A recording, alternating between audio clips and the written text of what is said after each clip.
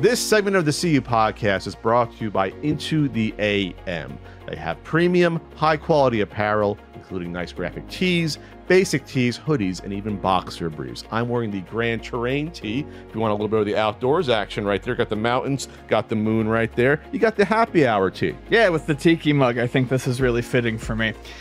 Into the AM has different collections and themes, so whatever you're into, you'll find something that fits your style. They've got space themes, animal, skull, festival style themes. The shirts are ultra soft, they're pre-shrunk, tailor-fitted, and they use eco-friendly inks. And these really are like nice and soft, very comfortable. I like this one. This is the Lost Signal tee. This is from the festival collection right here.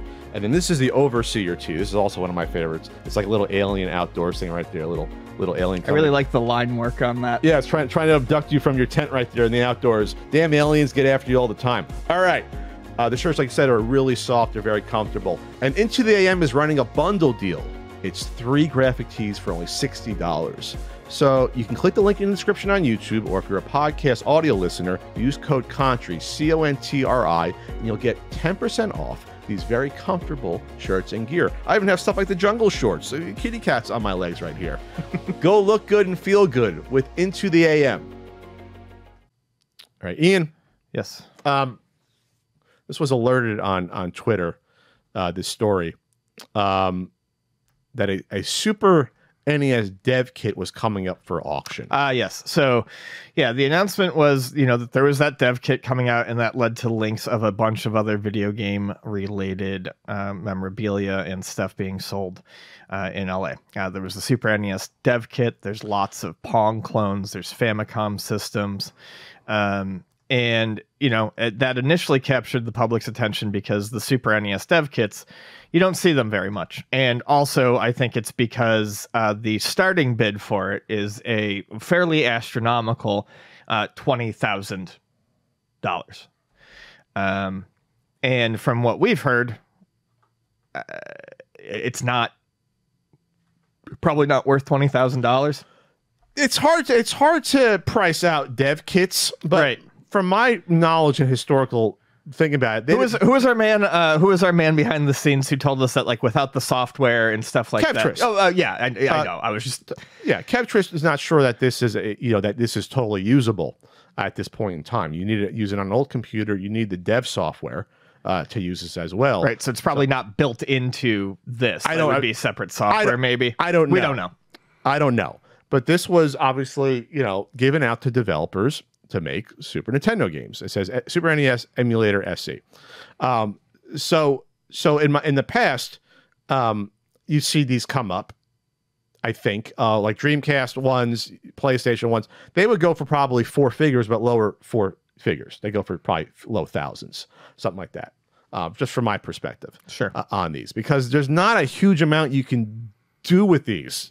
By and large, I think people would probably get some of them because there might be some maybe game builds on them to dump in the past potentially. I mean, other than that, it's just an interesting piece of history. Yeah. But it's a display piece. I think it's humorous that, to me, it looks like an Xbox Series X. Yeah, it's a cube. It's like a giant. It's a tower. It's like a computer tower. So this is being auctioned off from Van Eaton Galleries, which is a weird auction house. They're in Southern California. They do like celebrity stuff. They do animation art on the website. This is not something you would expect to see something like this come up. So why is this being auctioned, and what's going on here? Well, some people surmise, based upon the listing, that this is the listing. This particular unit was used to create the audio for game franchises such as Earthworm Jim, Madden Football, Cool Spot, Jungle Book, Chuck Rock, and Jim Lee's Wildcats. So people surmised, wow, what does the audio have in common for those games? That's Tommy Tallarico. This is Tommy Tallarico's Super NES dev kit. It's his. He's the one auctioning it off here. And this was confirmed that he showed this exact unit in his My Retro Video Game Collection video from November of 2020, and it has the same exact markings. Not that there's a lot of these around to begin with, probably anyway, because they were supposed to go back to Nintendo. These dev kits, which is a whole different conversation. I'm not going to get into the legality of owning something. I don't give a shit about the legality. I mean, honestly, we don't like Tommy, but if someone else owned it, we'd think it was cool. So I don't really care. No, we think it was cool. It's fine. Absolutely. But this is Tommy Tallarico's, the former CEO of Intellivision Entertainment, the current president still, and it has the same exact markings on it here. He's talking about it in his video here. It's his, and the fact that it's Southern California. But it's weird to go through something like Van Eaton Galleries, because I don't know if that's the audience for something like this, like the typical person that's going on to buy, some sort of art, fine art they have. They have animation art. It seems like this is not in their wheelhouse for something like this. I'm looking at some of their auctions, Ian. They have stuff like, in the past, they have a Hanna-Barbera auction. They have a Mad Monster Party movie art show tribute. They have a Disneyland auction. They have a pet portrait day for the Beagle Freedom Project going back in time. That's from Disneyland, the Richard Kraft collection. They have all this Disney and like art stuff. They don't have video game stuff. So it's a weird venue to auction it off in general, because it has to get disseminated out to people. This isn't like people on eBay having saved searches and go, oh, dev kit, and it comes up, I'm emailed. This is something you'd have to be looking at this auction house, and this is not stuff they typically do here. There's other stuff being auctioned off that people have surmised is. Do you want to talk about we talked about the price a little bit, right? $20,000. Oh yeah, we did. We talked about that. It's insane. That's what I was going to bring up. What's more insane is this: is that there's a 21% buyer's premium on top of all this stuff. 21%, which means that if you're going to go for this, you're looking at $24,000 on this starting on it, which is nuts for that. And I'm not saying someone's not going to bid on this. I have no idea what the dev kit collecting community is, but that starting bid is going to throw off a lot of interest from the start. That's just my opinion. Sure. Versus starting at like 3,000, 4,000, 5,000 and seeing what happens. Sorry, what were you saying? Nothing. I was just saying that in addition to that stuff, there's like, for instance, just speaking of pricing in the high prices, there's a collection of not Odyssey, like 15 rare game consoles in one cassette. Basically, these are all Pong clones. Some of these are ones that I've never seen, but the starting price of $5,000 or $2,500 is pretty insane. It's nuts. Okay. Pong clones don't generally, and even the weird ones, at least in my time at Luna, and if something changed, someone can correct me, these don't go for anything. They don't sell at conventions. I don't think I'm not saying they're not out there, because I used to compile some of these and I still have a lot. I don't think in my days I've ever met someone that was like a huge Pong clone collector, that like, hey, I'm into buying all of these. They might exist. I just never met them.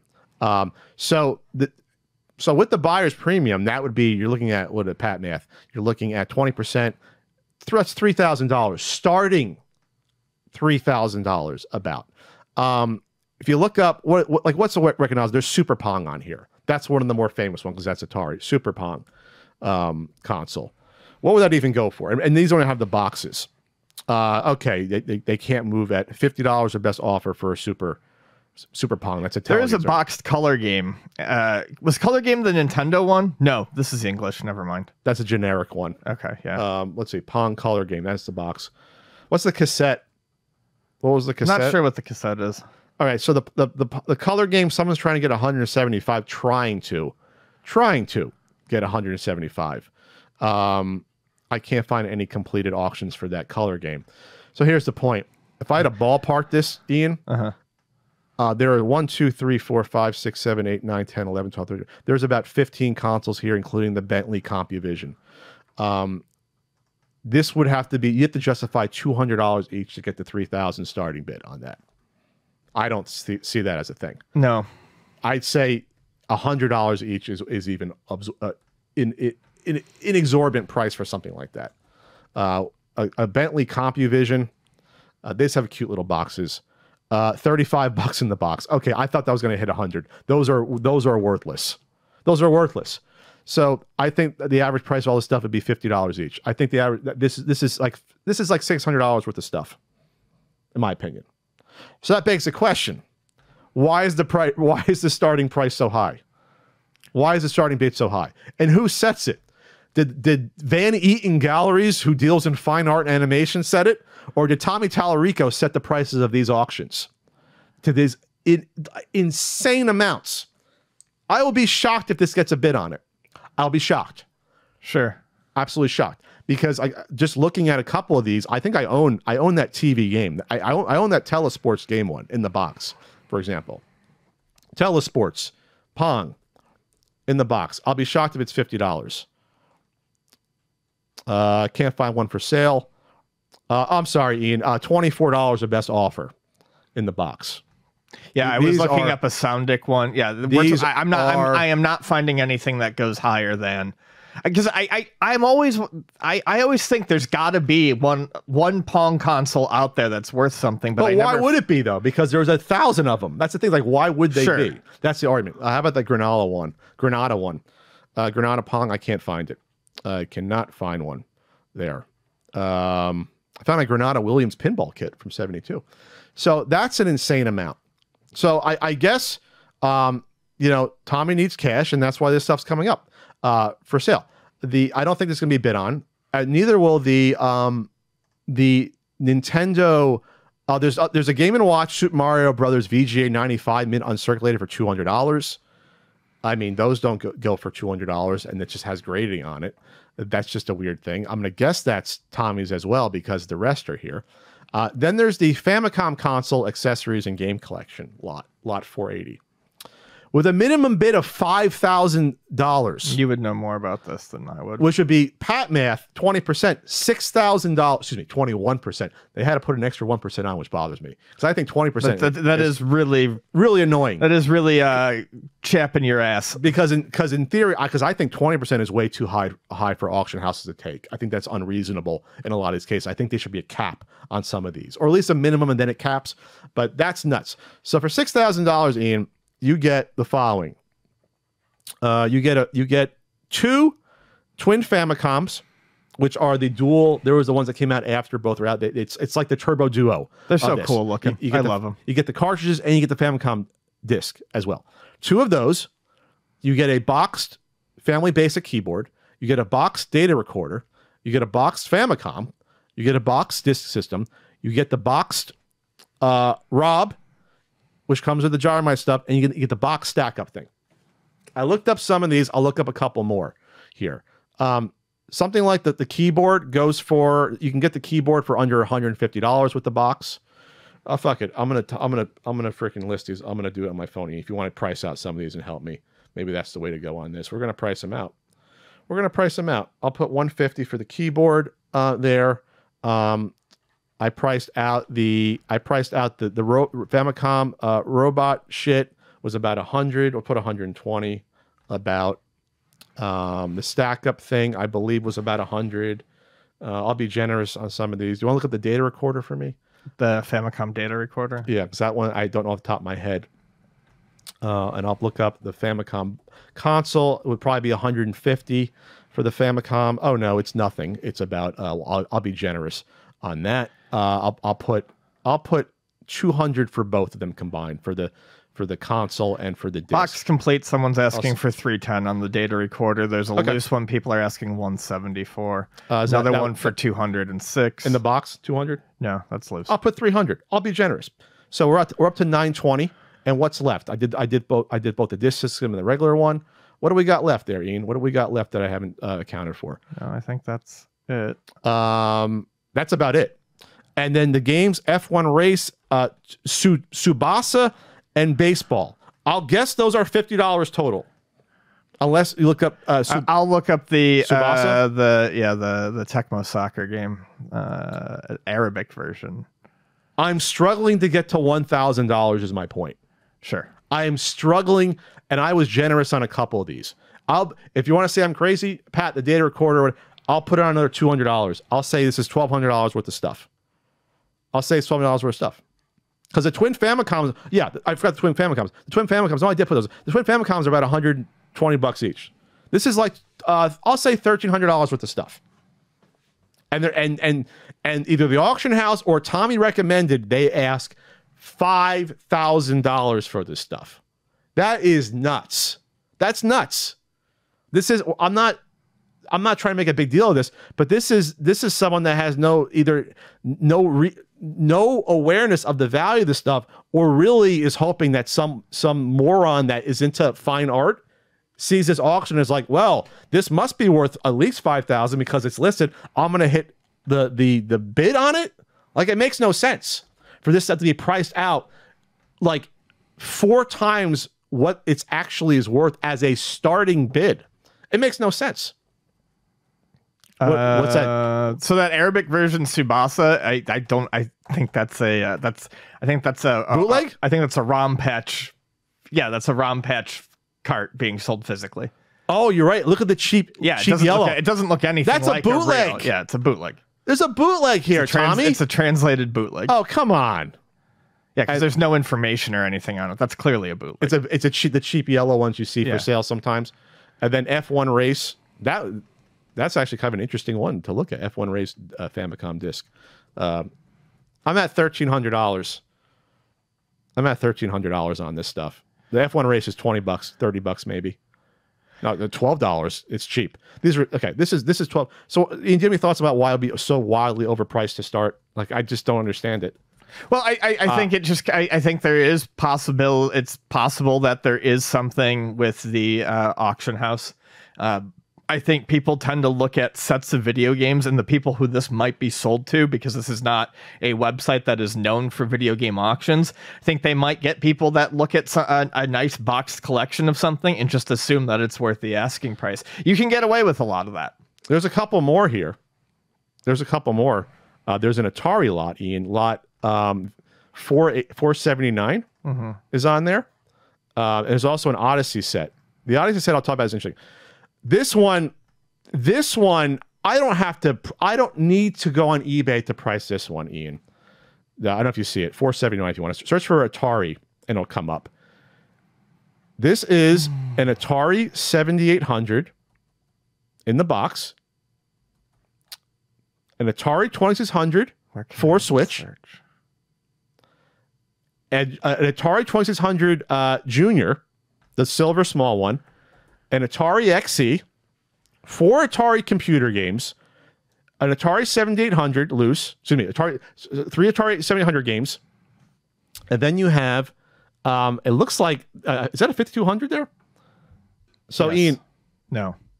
So what do you think that should be worth? What do you think that would be worth? If you were at Luna selling an Atari XE, an Atari 2600, 7 Atari games, and an Atari 2600 Junior, like, what would that go for? I mean, I would tell them that, honestly, they would probably be better off putting it on eBay or Craigslist without the ability to really accurately test all of these systems. I wouldn't be willing to pay a whole lot of money for them to begin with. Plus, it would take forever for them to sell. I would probably, and if they like forced me to offer them some money, I mean, you'd offer them like $250 and sell it for $500, maybe. I'm just being honest. I probably wouldn't want it bad enough to offer more than one. What would you retail? I wouldn't want it, and I would retail it for probably $60 each on the Atari, the 2600, and the juniors would probably be close to 100. The 7800 would probably be 50 to 60. And the box? Okay. The Atari, is that an XE? Yeah, on the right. With the gun and everything. Like 150 maybe? Maybe 150. So this is $500 worth of stuff. Sure, yeah. The starting base, $2,500 on this stuff. $2,500. $2,500. There's nothing special about it. Oh, there's a Jack's Pacific 2002 plug and play on top. Besides the 7800 in the box, which, I mean, that's interesting in the box. I mean, yeah, in the box it would be more than 50, but a 7800 is not worth much. No. That's nuts. The only interesting one to me is the Odyssey 478, because I think there's something signed by Ralph Baer on here. You have an original Man-to-Box Odyssey in the box. You have the Odyssey Pong clones. They came out before the Pong, but you have the 200 in the box, the 2000. I think I own both of those. You have the 500. You have an Odyssey 2 loose.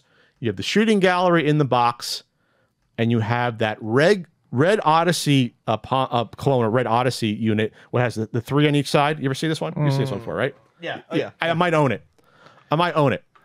So this one is interesting because it's all earlier-ish, like early to mid-70s Odyssey stuff. Besides Odyssey 2 was like what, 80, or is it 79, 80?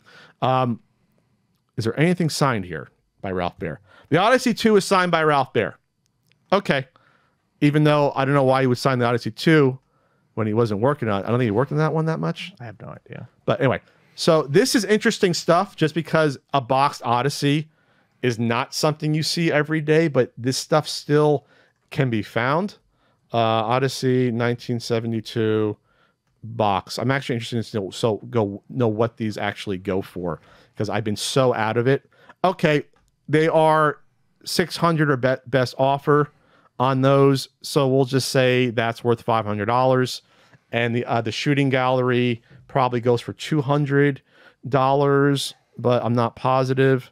Okay, someone's trying to get $1,400 for a shooting gallery. That's not happening. No one cares. Oh, that includes a boxed one. I'll say the shooting gallery is worth $250.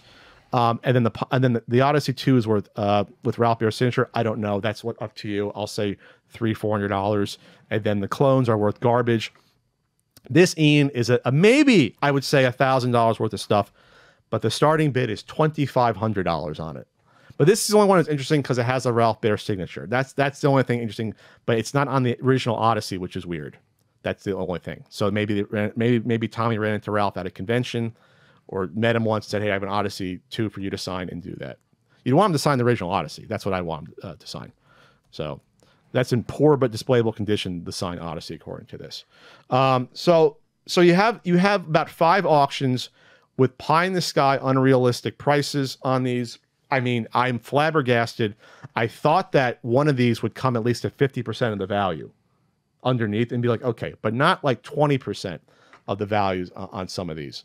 And then also, it was kind of shocking to see for sale, since Tommy is a huge Spider-Man fan. 2 things in particular. You have the Spider-Man comic book collection. He used to brag it was the biggest Spider-Man collection, I think, because it was like multiple thousands of comics. So you have the run of Spider-Man 1 to 125 on here. You have the Web of Spider-Man run. You have other stuff on here. The starting bid is $200,000 on that. What's interesting to me to see something like that is that you would get a bidder on that if you had a very detailed list of all these comics and what the conditions were. That's the only way you can get any close to approximation of value on a comic set like this. So like the Amazing Fantasy 15, the first Spider-Man appearance, is a 7.0, which is a great grade, but it's a restored grade. Mm-hmm. And the same for the first Spider-Man one. But if someone was going to buy these, they'd have to know, are these graded? Which ones are graded and what's the grades? And looking at the lot, it doesn't look like most of them are graded. So to me, that could be pie in the sky as well. I mean, I'm going to look up Amazing Fantasy 7.0 just to see what it goes for. But what it goes for restored. Because restored are never close to the amount of a non-restored comic. That's the problem. Mm-hmm. That's a problem. Yeah, so a 7.0 unrestored universal grade, someone's trying to get $175,000 for it. I have no idea what a restored would go for, like in an open auction. So less. A lot less. I don't know if it's 50% less, 25% less. I don't know. No idea. And then finally, we have the Spider-Man life-size statue that was in Tommy's Spider-Man cave for sale there. So you have that there too. So all right. Well, that's a lot of auctions, a lot of stuff. I hope Tommy makes some money. He's obviously in need. It looks like, if all this stuff from his collection is going. I guess we'll check back in 10 days to see what these end at. And do you think, honestly, gun to your head, any of these video game auctions will be bid on and won by an actual person? I can't say anything really necessarily about the Super Nintendo dev kit. I don't think so, and I definitely don't think so for the rest of it.